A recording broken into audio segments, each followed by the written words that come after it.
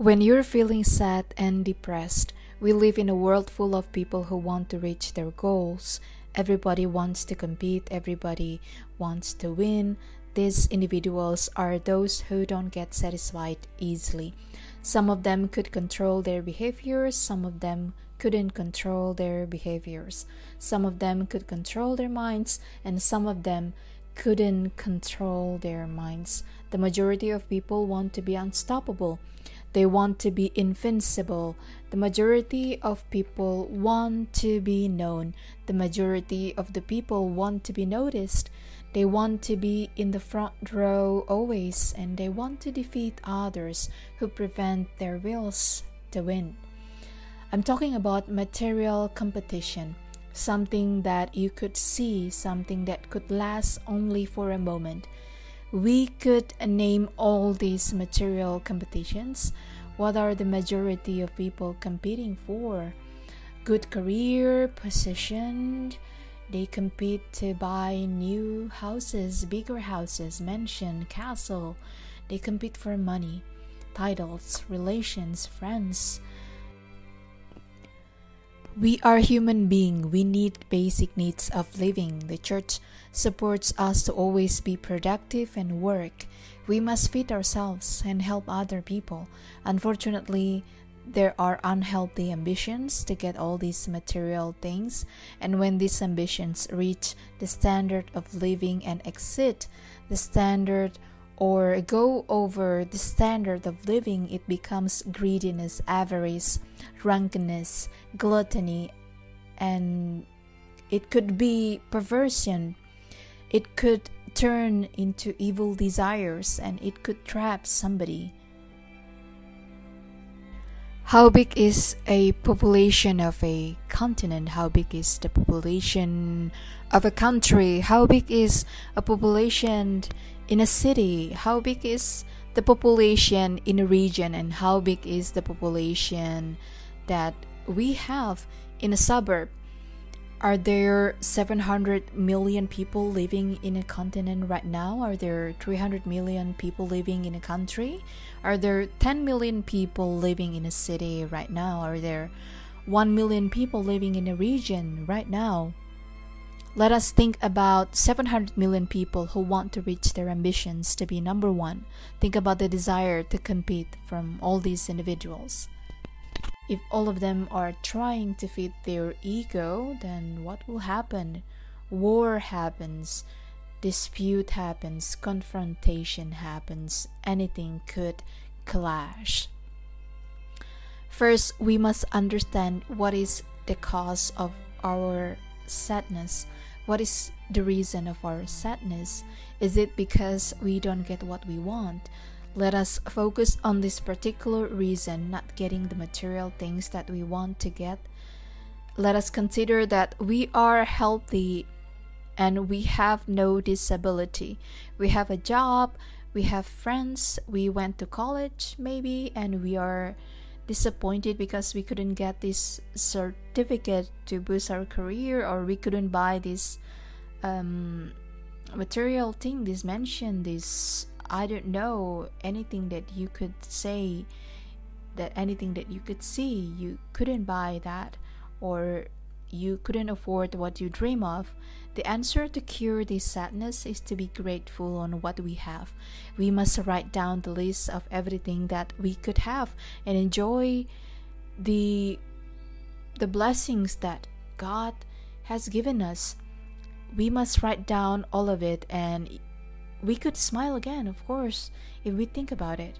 Now let us talk about the next reason. Why are we feeling sad? Why do you feel sad? Did you get hurt? Did you get offended? 1 million people in your city have their own goals, and they have their own mind now. They have their own ways to achieve their goals. They could only think about themselves probably, and we couldn't control their words, we couldn't control their minds, their emotions. We couldn't change their behaviors like in one night, for example. What we could do is that we could change ourselves. We could control our minds. We could control our emotions. We could hold our tongue. We could hold our anger. We could only tell others that, okay, your behaviors are going to face these consequences, and it will affect this condition or that situation. And if they still choose to disrespect us, to keep doing what they want to do, then what could we expect from them? Saint Teresa of Avila said, if they disrespect God, who always give everything they need, then why do we expect other people to respect us? This constant battle in a society will always exist, and we couldn't control other people's minds or behaviors. The best thing we could do is to tell them and give them information about the regulation, the norms, the moral etiquette, and so on. If we cry for our sins, if we are sad for our sins, if we cry for it, and we have that big regret that we failed to obey God's commandments, then it's a good sign that our heart is changing. And St. John Vianney said, it's like a rain for the soul. It's okay to shed tears. It will give nutrition for your soul. It is a sign that we realize the mistakes that we did.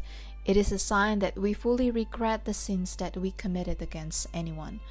It is a sign that we want to fix ourselves and we want to change our life.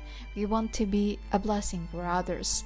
It is a sign that we want to say yes to God's invitation to repent and just stop sinning.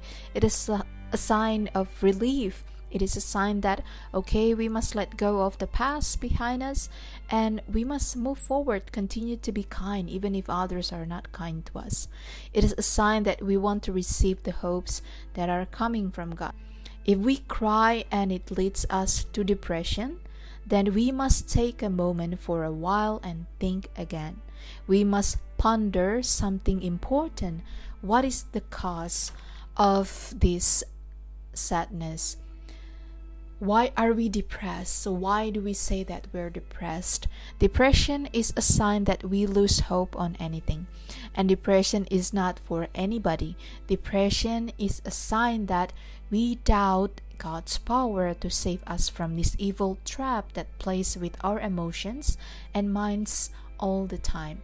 Let us not doubt God's power to give us a second chance, to return us into a better situation, a better position, a better condition.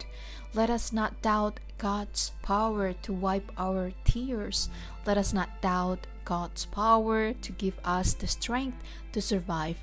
Let us not doubt God's power to help us to pray. Let us not doubt God's power to make us virtuous. God never says that He will make it easier for us. He promises that He will give us strength to endure the process of becoming a good person. God promises that He will give us strength to endure the process of creating that tenacity, discipline, and fortitude. He will be with us until the end of time. If we fail in doing something, it's okay. It's okay to fail. It's a time for us to learn and to have that experience. If we fail, then we could try again slowly. We could start over and doing it step by step consistently. And never say yes to fear. Let us never say yes to fear. Let us be brave and strive to do good morals. Strive to do all our activities in the right way. Let us do all our activities with honesty, integrity, consistency, and let us do it full of dedication. Let us have that commitment to grow and stay motivated because our God is the living God. If you are sad right now, take a deep breath and think of God's blessings in your life. Start counting them. Let us create an explosion of gratefulness. Let us do it one day at a time. Let us create an explosion of thanksgiving. A priest once told me to write down 300 blessings 300 things that we could say, I am grateful for this. He even said that be thankful for the sandals or shoes that you wear today. If you are sad today, please remember that God's protection is always there for you and me, for us all. Thank you so much for watching this video. I hope you find this video really helpful for you. And don't forget to subscribe to this channel, give it a thumbs up, and please join Patreon so that Rosam channel can make a bigger project. Like maybe we can do some big pilgrimages, and we can do other big projects. We could cover the history of the saints. And yeah, thank you so much for watching. God bless you. In nomine Patris et Filii et Spiritus Sancti. Amen.